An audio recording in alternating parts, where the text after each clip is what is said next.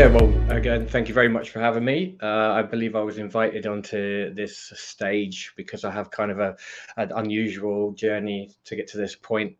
I'm an independent experimental artist working under the pseudonym Metageist online. And I believe I was invited here because I discovered tilt brush and gravity sketch beta after purchasing my first VR headset a little while ago with HTC Vive, in fact. And having never used any desktop 3D software before, I was motivated more by this sort of experience and the creative freedom that you can gain from jumping into these spatial design tools. I found myself using Gravity Sketch more as a tool of performance and a therapeutic safe space, really, to express myself away from distraction. So I'll start with a little bit of a background. I'll try to get through this quite quickly, but I think it's important to sort of understand that I hadn't done anything 3D at all until I put on a VR headset. So yeah, I'll move through this bit and talk to you about this wonderful community of experimental artists who I've met inadvertently line the foundations of what I believe to be the sort of future of the metaverse. So yeah, mentioning the metaverse and crypto and NFTs can sometimes be met with groans from the audience, but I believe this is often down to misconceptions and old narratives.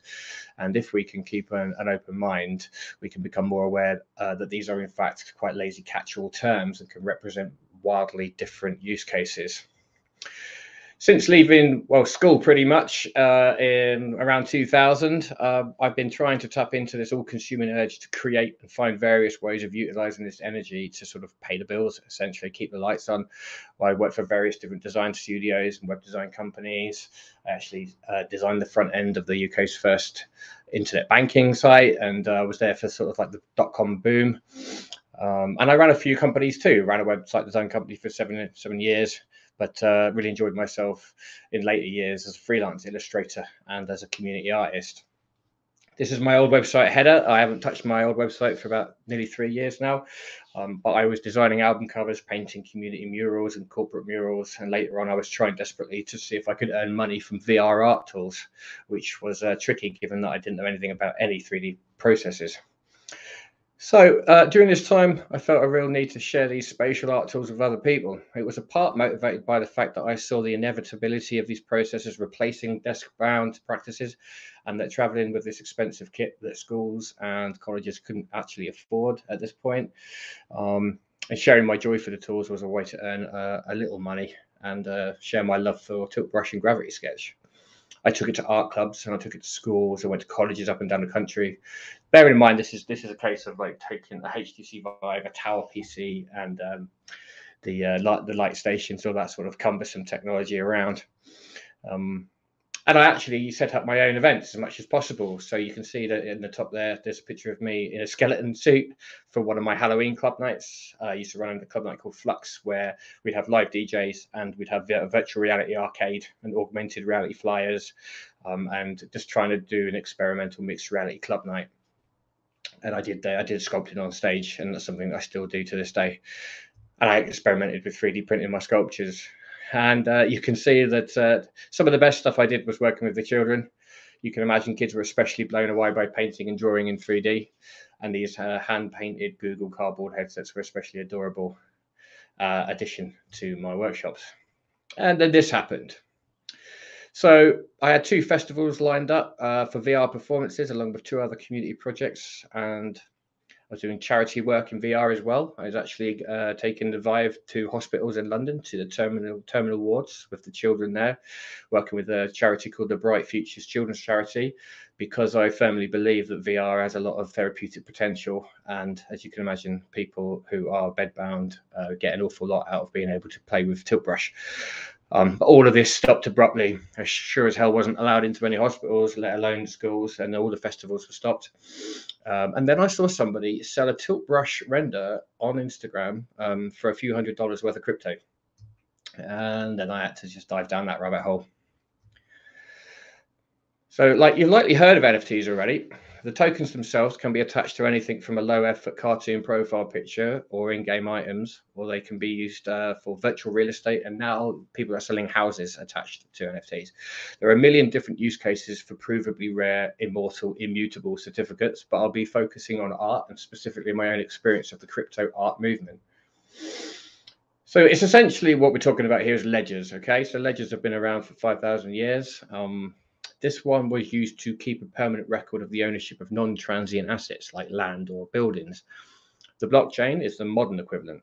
It is, of course, digital, but its strength comes from the fact that it is decentralized and therefore not held on any single server, making it more or less impossible to delete. You could argue that if the Earth was caught in a wave of solar flare, we would lose all power and we'd lose the blockchain. But then if we lost that, we'd have bigger concerns. It's just a simple diagram just to explain decentralization real quickly. But the fact that it is decentralized is important, not only due to the fact that no government controls where the value is created and stored, but also that no gallery or centralized institution of any kind controls the art people choose to tokenize. By tokenizing, or to steal a term from the legacy banking world, by minting your art, you create a stamp in the immutable, transparent ledger that dictates that the art mentioned in the entry is indeed your own. It has a parent and a birth date, and it can never be changed. A lot like a physical painting, but without the need for a separate certificate or all the other clutter needed in the physical world. When someone buys it, the same immutable token is left unchanged, except it moves to a new wallet to join an art collection. So as you can imagine, in the 14 years since the Bitcoin was created, there's been a passionate culture has grown up around it. The Bitcoin story itself is pretty incredible. It's not something that I have much interaction with, but it is where this started. It has been avoided being silenced through having no single point of attack, and is now being bought and held by all the largest banks, governments, institutions, and hedge funds around the world. It is an accepted truth that it is here to stay, and it is compared to other stores of value like gold, land, and valuable artworks. And I believe the same can be said for Ethereum, which is what I will be talking about more so, and the broader concept of NFTs. Ethereum being somewhat more centralized, but far more powerful as a programmable money and settlement layer of the internet, which has just finally seen a much anticipated major upgrade, making it more energy efficient than any other payment service on Earth. One of the criticisms of NFTs and the technology around them was that the carbon footprint was huge, but since the upgrade, that is no longer valid. In fact, I learned today, because Starbucks are about to launch an NFT reward system, that for the amount of energy it takes to make a coffee, you can mint about 18 NFTs. So since Bitcoin arrived, people have been making art to help try to share the message with others. And roughly 5 years ago, people started sharing tokenized art with each other for free and then selling it for tiny amounts of cryptocurrency. On the left, you can see a piece of art by a friend of mine, Josie Bellini. She was one of the first people trying to make art about Bitcoin, motivated by the fact that she'd been working in the financial sector for many years and saw an opportunity for people to be able to hold self-sovereign value that could not be blocked by a bank or by a government. It could be held in your pocket, essentially on a USB drive. And in some countries, that's an extremely powerful thing to have. On the right, we've got a collaboration between Da Vinci and a Lotto Money, which was bought at auction for $1,600 in 2020, which of course was a huge deal, because up until that point, people were really just giving art to each other for free, having fun collaborating and selling them for much, much less money. Just want to draw attention to just a couple more pieces before I get into my work, but this is the one that sort of really opened my eyes to the potential of this technology. The digital artwork here is by Matt Kane. It was created using Matt's own software. It's comprised of 24 layers and changes every day based on the price of Bitcoin. So essentially, it's alive, and it's got lots and lots of Easter eggs buried in the code, depending on what happens in the future in terms of the volatility of the currency. This piece broke records. It sold for $100,000. The async platform that this was built on is incredible. I could do a whole talk on it, but essentially it means that, say, for instance, 5 of us wanted to buy a piece of artwork, we could buy individual layers of that artwork, and then we could edit it on the fly. So you can create canvases that can be changed by the collectors. So the collector has a certain amount of ownership, and actually whole communities can form from within a single piece of artwork in that way. Here we've got another friend of mine, A.L. Craigo. This piece was put in a group show that I curated. I share this one not only because it's beautiful, but also because Crego has been creating and uploading animated GIF loops for many, many years before there was ever a culture that truly valued his digital native artworks, beyond stealing them and sort of reposting them on Tumblr. His portfolio was primed for crypto art, and he's been an incredible success. And now with Adobe incorporating token metadata creation, and Facebook and Instagram and Twitter and Reddit all adding NFT display and minting into their platforms, we'll finally see all digital art having the option of being immutably linked back to the original creator. So yeah, I was learning about this. This is all stuff before I started to make my artwork for it, but I was trying to understand like where the benefits lie and why this was a thing. And of course, buried in lockdown with no other work, it was something I was able to do a lot of research on. But there's a lot of reasons why it's worth considering this as a digital creator.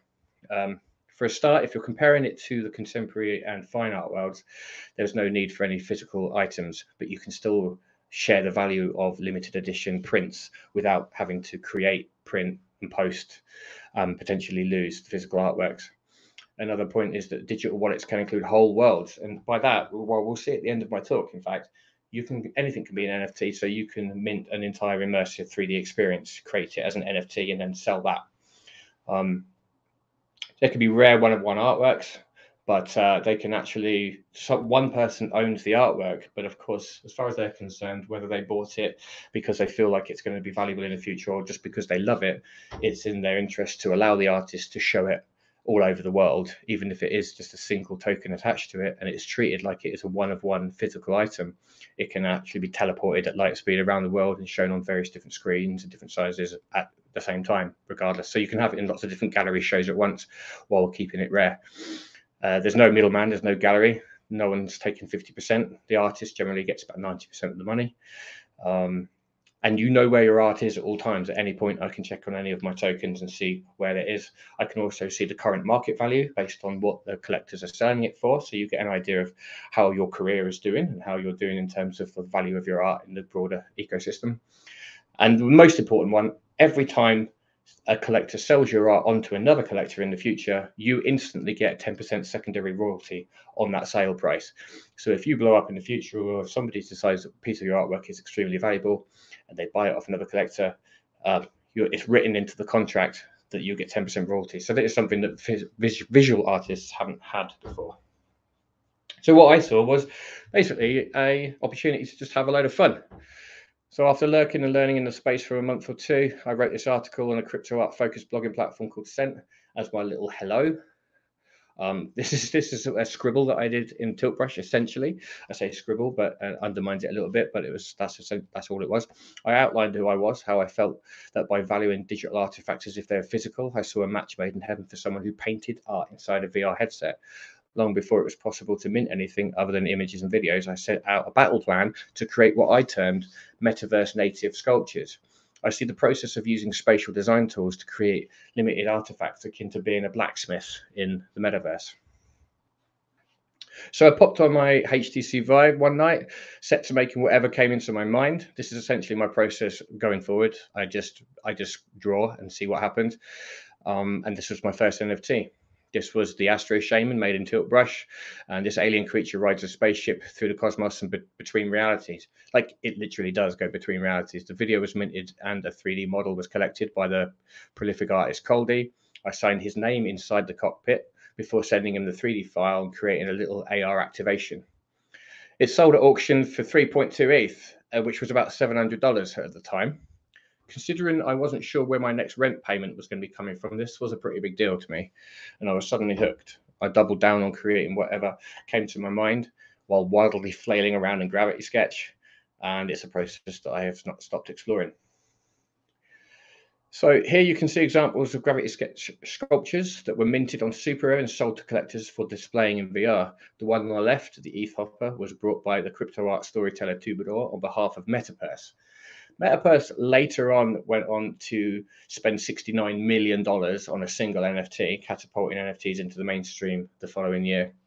The neon anemone on the right, which was when I first fell in love with radial symmetry and Gravity Sketch, which you'll see I use a lot, was brought by my friend Jamie Fox, who we'll talk about in a bit. Actually, you can see here down in the bottom left, I don't know if the compression is sort of ruining that a little bit over the call, but we had events in the metaverse in VR chat. So yeah, I made these sort of quite naive little creatures, but when you put them in VR at large scale and give them sound effects, and then invite your friends around, it becomes a very real entity and sculpture. Here's a few more works I made in Gravity Sketch. Recurring subjects are masks, giant insects, sentient portals inspired by biomimicry and bioluminescence. As is always the case, I just put the headset on and I start doodling until I see something come together. But with a bit of luck, you can see I'm starting to understand a bit more about 3D modeling, lighting, and rendering. But I'm still using the stroke tool pretty much exclusively. Cool. So then this was a really cool bit of fun. Around this time, I was making it clear that I was new to 3D modeling. My art would stay affordable for the foreseeable future. I wanted collectors to know that they were buying my art at the very beginning of my journey as a sculptor. Metaphyla were my first blind pack collection, all created in improvised Gravity Sketch sessions with no real plan other than to be inspired by the toys I grew up loving in the 80s and also by early life forms of Earth Carboniferous period. I wanted to see more wildlife in the metaverse. Basically, I'm seeing lots of utopian stuff, lots of sci-fi stuff, lots of hover cars and skyscrapers and lots of cyberpunk things, but no one was showing any love to the ugly bugs of the world. So I wanted to sort of draw attention to early life forms, and of course they sort of suit the first collection of small models from a budding sculptor, sort of making his way in the space. They sold for $60 each. There was you didn't know which creature you were going to get. There was 275 of them, and they sold out in about half an hour. It was a crazy night. These drops happened at midnight UK time, and I was up until the sun rose, reaching out to all of my new collectors, sending them 3D files for 3D printing and displaying in AR and watching the secondary market come to life. After the initial sale, there have been 1,107 secondary sales. They have currently raised $55,500 for their collectors. And of course, with each of those sales, the original artist gets 10%. So I would wake up in the morning, have 3 or 4 emails telling me that I've made 10% of each of those sales, and that carries on, into the future. That's one of the 3D prints of the Yellow Jello, which was one of my collectors making a print of him, which was really cool. So this is one of those characters. You can see you can see my brush strokes. Basically, I've been using the stroke tool and made it symmetrical and created this little hermit crab guy. I think there's 10 of him, something like that. Currently, I can see that the lowest asking price on the secondary market is $1.5 grand. So it's always great to be able to see exactly how much is being valued by your collectors. This is the sprite. Regular Gravity Sketch users are probably going to laugh at this. I was asked at short notice to do another drop. I had a couple of weeks, but amongst other responsibilities, it was quite a tough call. But I set up the camera in Gravity Sketch and I created some shapes and I recorded my screen and I sped it up. So essentially I'm not in the video here because I'm invisible, but that is in fact me puppeteering digital creatures and making them transform. And I added soundtrack to that as well. And then my next collection was around 2 of the Metaphyla. Each of the 8 designs was an evolution of one of the first pack. This collection was 250 Blender renders of Gravity Sketch models, sold out in under a minute and raised $166,000, 140 of which was money paid to my collectors rather than me. I realize it may seem like I'm focusing a little too much on the money, but I really want to make sure that people understand that this market, with all of its volatility and hurdles, is full of people wanting to collect digital artworks. And yes, the collectors will often be more interested in flipping for profits than enjoying the art themselves, which is both a bug and a bit of a feature in that it has kept the fine and the contemporary art worlds alive over the decades. They're still investing in you, and they are motivated to share your work within their circles, leading to new collectors further down the line. So, it's still investing in you, and it's still allowing you to develop.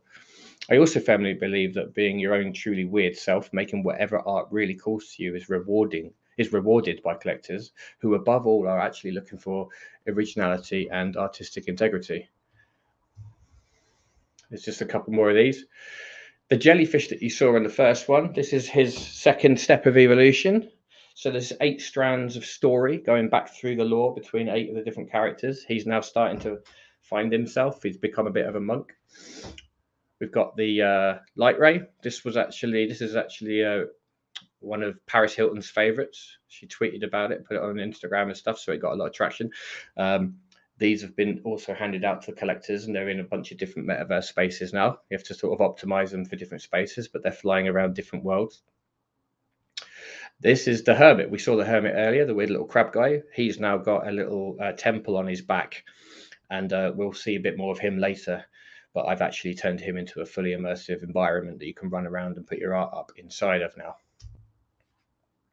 So, of course, the other side of the story is the collecting. I have collected many artworks now over the years. I actually was collecting art before I got into NFTs, but only really my friends' artwork in the local vicinity to try and support them. But you very quickly run out of wall space, and it's kind of embarrassing knowing that you're putting your friend's artwork in a cupboard or down behind the sofa because there's no room wall space anymore. I felt bad about that, but now I've got nearly 1,000 pieces. Once you've collected your first rare digital artwork, the penny kind of drops and you realize that knowing that you own that token and have supported an artist in the process, it feels good. Most of the digital art collection is on Ethereum, but another blockchain of note is the far more underground Tezos chain. Back when Ethereum was still energy intensive, many artists flooded to Tezos to mint green NFTs. It's a term now that's more or less defunct, as all NFTs cost the equivalent of a tweet in terms of energy terms. But the culture of creating and collecting on Tezos lives on, and some of the very best artworks can be found there. The culture is less about rare digital items, rare single one-of-ones, and more about minting 100 or 1,000 copies for the equivalent of sending prints, just without the hassle of having to post prints. This is actually a fraction of my art collection. Like I say, I've got about 1,000 pieces I've collected now. And what you find is that artists are very, giving. They want to support other artists. They all know what it's like to sort of come into the space and not know whether you're going to be accepted. And it's very hard generally to make money purely as an artist, especially when you're working on your own. So you see this like real beautiful circular economy and this sort of like trickle down effect from the larger collectors and buyers making profits and then buying more art, and then so the cycle continues. And we'll see an example of how I actually display them in a bit. Here are a few more that I've collected along the top there. They are by Render Fruit, Victor Mosquera, Robbie Trevino, and Tina Eisen. But the images along the bottom relate to a couple of curation gigs that I had. So First Dibs, I don't know if anyone's heard of First Dibs, but they've been selling fine art to avid collectors around the world for decades. And it was crazy for me to be able to invite my friends in and see our names on the platform alongside the Warhols, Picassos, and Dalis that they also sell. On the right, you can see also I built a gallery in Mozilla Hubs. So what we do is you curate the show, you get the art of the artists, you invite them to a show online in like a spatial 3D environment where you've put the art on the walls. Then you invite collectors.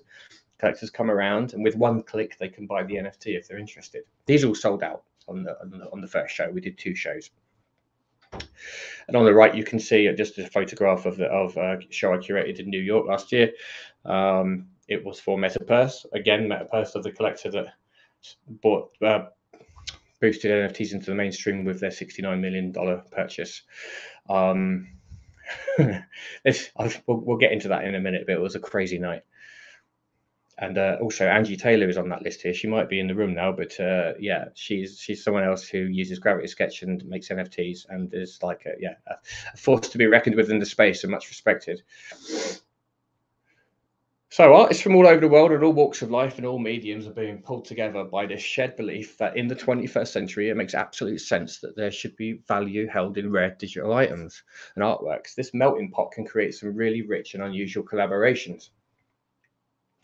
Here's a piece I made with Jamie Foxx, who bought my neon anemone that you saw earlier. I saw his macro photography on Instagram and I reached out to him and I just said, like, mate, you need to look at this crypto art thing because your art will really go down well. And he followed me down the rabbit hole, and he's been incredibly popular and sold hundreds of artworks. Now, this is so cool. The one on the left is the model I made in Gravity Sketch, again, playing with radial symmetry. I used the mannequin to get the hand right and started using the sub D tool to make the hand. And then I sent Jamie, I think he's in Canada, I'm in the UK, I think it's Canada, basically he's nowhere near me.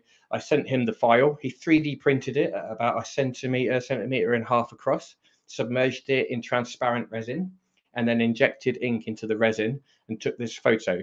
So this is obviously a very, very high resolution macro photograph of coloured ink working its way around resin, around a 3D printed gravity sketch sculpture. And it's sold at auction. And we plan to collaborate again. This one was the Cyclops. Now, this is another really weird and interesting collaboration. This is something that I wanted to do for years. I really wanted to do a 3D printed sculpture with an augmented reality utility, but I honestly had no idea whether anybody would be interested in buying it, and it just sort of sat in the back of my mind and in my sketchbooks for ages. It's a proof of concept, something that I'm working on in the background at the moment. I've been working on for a year, is a much larger version of this sort of thing. But we've got 21 pieces sold. They were sold straight away within under a minute on the Nifty Gateway platform.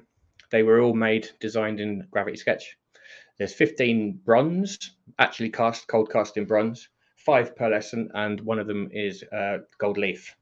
And you can see that what I did here, you probably can't read it on the left there, but I curated a show of artworks through a sculpture that my collectors could enjoy. They went to all over the world, basically, Germany, Spain, UK, America, and one in Australia. Here I am in Gravity Sketch, making the model.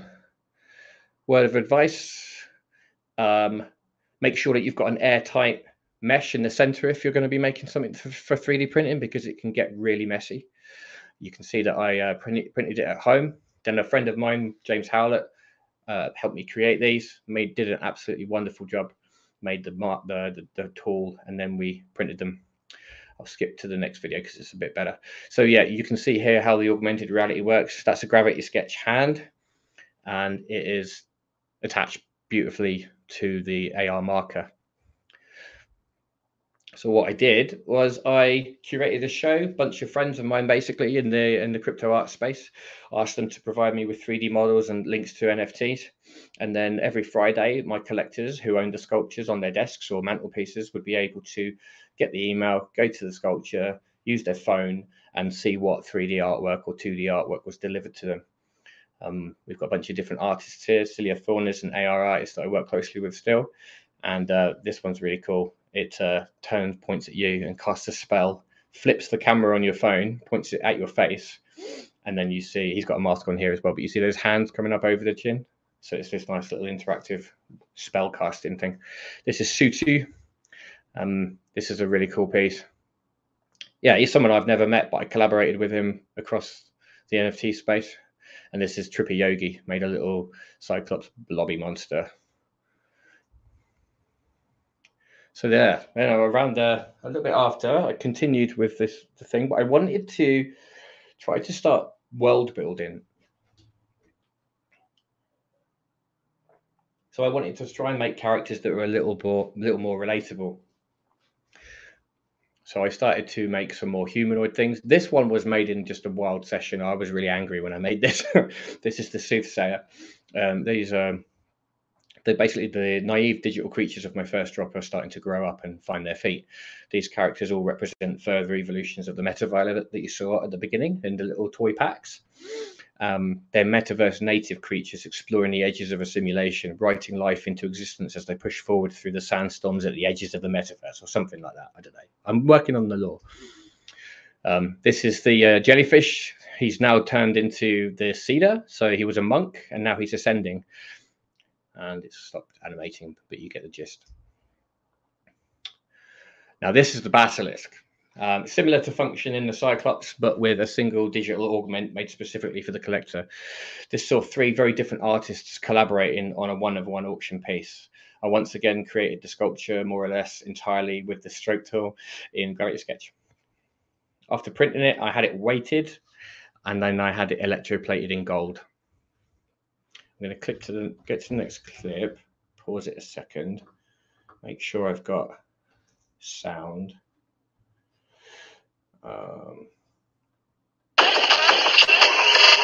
Hopefully you can hear that.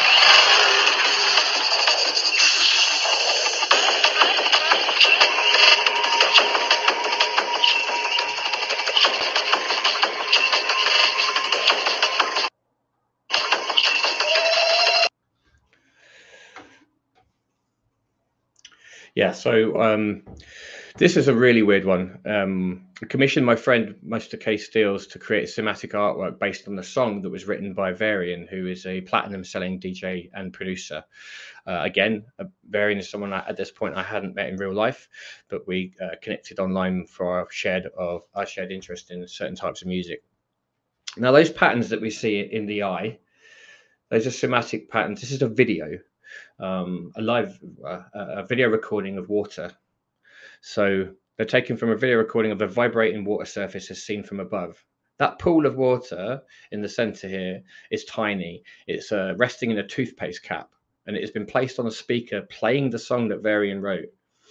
It's obviously a lot more complicated than that when it comes to capturing it and lighting it well. But essentially, the eye of the basilisk is a real world video of the song being played in water, showing the sacred geometry found in nature, essentially. So you get some beautiful shapes. It's something that Mr. K Steels is still pursuing at the moment. This sculpture was actually stolen from the gallery in Manhattan on the night of the gallery show that I helped curate, which obviously sucked. It's also kind of hilarious. I mean, it looks like something that is stolen in an Indiana Jones film, after all. It's never been found, but it did sell the following day anyway at auction, and I had to obviously remake it. What was interesting was that I replaced the AR with a different message for the thieves, and that's what they've got. And then I made a new marker and a new AR activation for the one that I remade. I sent it to the buyer, who was more than happy to wait for the physical. He was seemed like he was more interested in the NFT. So that provokes really interesting discussions about where the value actually lies. Cool. I'll just getting to the end now, just showing you some of my latest pieces. I'm really fascinated by the metaverse. I love creating these portals. I'm inspired by nature, again, by like unusual and sometimes seen as ugly nature. So I like deep sea animals and I like insects. And I've started to create these portals that are inspired by carnivorous plants and bioluminescence and biomimicry, rather, because I'm starting to sort of really worry about where the metaverse is taking us, and I think it's something that we need to be wary of. So I've started this collection of different portals that have different sort of utility, and this one's designed to hypnotize you and force you to climb into it and then slam shut behind you. This is the flickering veil. This is one that is actually still for sale on First Dibs. It's the only NFT that I've got left up unsold. It is basically a death portal. The idea is that in the future there will be portals in the metaverse that can wipe your digital identity and allow you to start again. So you'd have to stand in front of this and walk through it and wipe your digital existence and start again from scratch. And that's what the flickering veil is.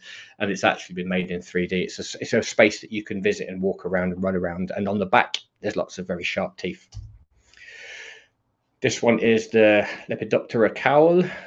This was a commission. A friend of mine commissioned me to create another portal in the series for her. It is designed to look beautiful, like something like an owl. You can visit it and it beams you up. It's actually built in a Metaverse space that you can actually walk around with a number of people now. But the back of it, you find it is actually another insect pretending to be something it isn't. Added functionality is that you can also wear it on your face.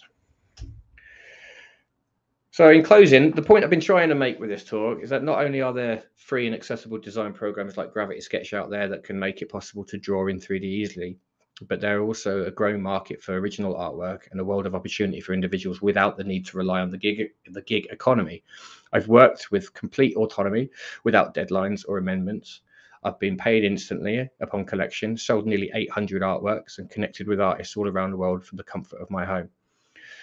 There has never been a better time for digital artists, storytellers, and world builders. And as AR merges with VR, I believe these artifacts will begin to feel more and more like tangible objects, especially if they're valued by an art market and they exist on rails outside of centralized platforms and are treated more like rare artifacts than throwaway game assets that disappear when the platform they've been tied to loses traction and disappears into obscurity. Psychologically, a rare token of authenticity adds weight and substance to an otherwise infinitely copyable asset. And now I'm going to take questions while I show you my new art gallery, which was built entirely in Gravity Sketch.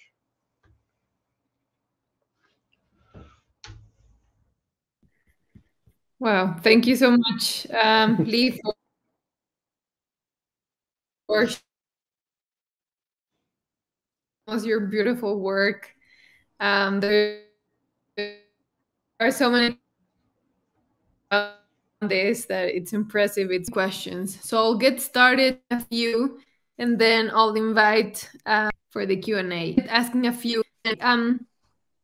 What programs do you use in conjunction with Gravity Sketch to produce some of these images? Everything I'm using is free, so I just basically use Blender to texture and to light the models. But other than that, that's it really. I use Unity. This was built in Unity as well, so that's free as well.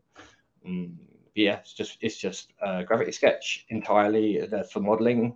I don't ever model anything anywhere else, and I don't buy any other assets. You can kind of tell, and same with this avatar guy as well. He was made entirely in Gravity Sketch, and he was just rigged using Mixamo and yeah, Blender for texturing and lighting and stuff.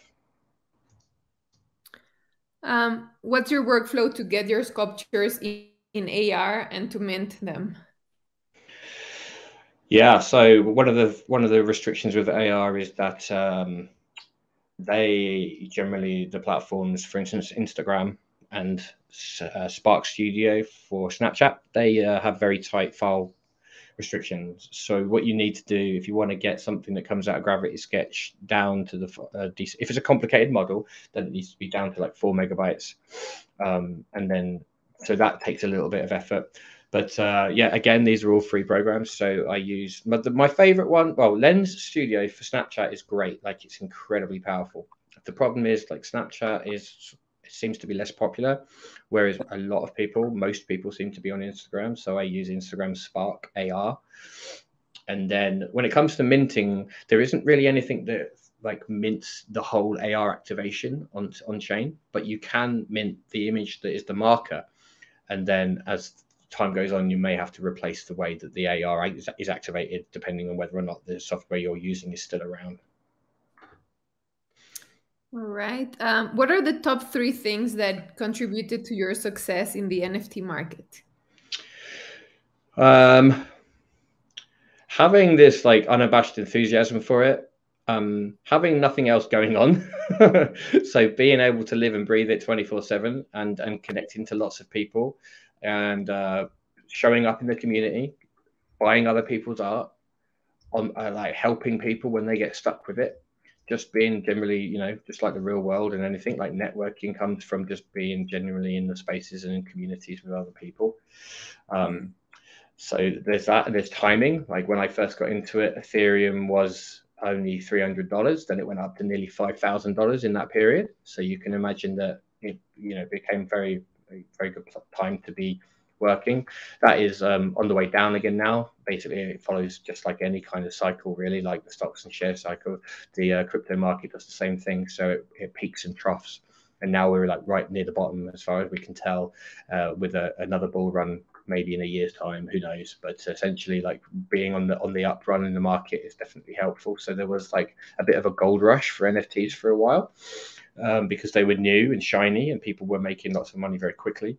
So timing is really good. But despite all of that, I'm still here for the long haul. And I think it really just comes down to, I was already making digitally native work, right? So it might be different if you're a watercolor artist or whatever. Like the crowd that you're appealing to, are you digitally native? They're futurists. They believe in this technology, and of course, my artwork sort of buys into that as well. So there's lots of factors, but yeah, I like to think that it's because people just find my art enjoyable, taps into nostalgia for them as well, and I'm doing experimental things, and being weird and experimental is just rewarded.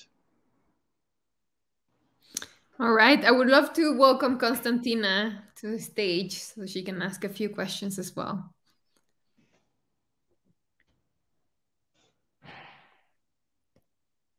Hopefully, she'll be joining. Hi, everyone. Lee, Hi, Constantina. I mean, your presentation is crazy cool, and Thanks. great to hear that you're also in the UK. We should meet up. Okay, yeah, But I'm up for that. amazing. Daniela, thank you. Essentially, I have a couple of questions. I mean, I have been watching the whole NFT community, the artists, how much they have taken advantage of the whole kind of like explosion in that. But I also hear a lot of concerns. And I think that was one of the questions in the chat as well. So how have you managed to protect your IP through all of this kind of like digitalization that you described? And did you experience anyone like reselling stuff or taking screenshots and then uploading it as a 2D art, or even kind of like making it physical and then, I don't know, reselling it as a physical 3D object? What's your point of view on that? Yeah, I haven't seen evidence of that happening at all to anybody, but I'm sure it does happen. I'm sure it, in the same way that anybody can still download a JPEG and sell it on Etsy or Redbubble, and I haven't really been concerned about that. I actually think that personally, although this, some people would probably disagree, that I'd have to wait and see how I reacted if it ever happened. But I just think it just gets your artwork out there more. If somebody steals your artwork and it gets propagated around the internet and more people see it, but you've got the NFT, you've still got the original NFT. Once people are called out for minting other people's work, their wallets are shut down, and of course they lose any kind of credibility in the space. So it helps to show your face. It helps to mint your artwork, first, and it could be a case of somebody could remint it, but if you're the one to mint it first, then of course you've got that indelible, immutable proof of the blockchain that you were the one that minted it in the first instance. Makes sense. But yeah, I mean, it's a concern, but it was a concern before blockchain. It's just that now these items can become much more valuable, so it is a concern because of that. That's amazing. I guess there is. I am on the tech for creative kind of like space, and mainly on the tech startup. And I guess what you're just saying is very similar to kind of like stealth startups and getting their name out there. Like you can keep your idea secret forever and kind of like never get exposure. But actually, if you get out of stealth and you launch, yes, maybe you have competitors or people who will try to steal it. But actually, this very, very rarely happens, and you get a huge amount of exposure. Okay, amazing. The other question I have, which also was common with the channel, is except Gravity Sketch, which I am realizing has been the kind of like one of the game changers for your work. Do you use any other software to kind of like finalize or kind of like work on your 3D models? Yeah, I do. I use Blender quite a lot now. I've learned a lot of Blender over the last few years in terms of texturing, working with materials, and also optimizing. Like you can see with some of my work, I've been using. I build up volumes using the brush, the stroke tool. So you end up with lots of if you look up at this light ray up in the sky, she's full of geometry that really doesn't need to be there. Like anyone who works in games would they'd get angry seeing the state of the model. But I've learned now since that about optimization. So I do that in Blender, although actually it's much easier now in Gravity Sketch to make sure that you've got optimized models. And then rigging for the avatar is done in Blender. And so my thing is Gravity Sketch through the Blender. But these textures came straight from Gravity Sketch. So I use PNGs and JPEGs. I replaced the colors with gradients, and then so when I actually bring it into Blender, I've already got the colors and gradients I needed because I do that in Gravity Sketch. So I've just got a whole library of different gradients and textures that I bring in. And I find that I really like that because it means what you're seeing in Gravity Sketch is more or less what it's going to look like. But that's because it suits my style, obviously. If I was doing something with much more texture, that would be a different story.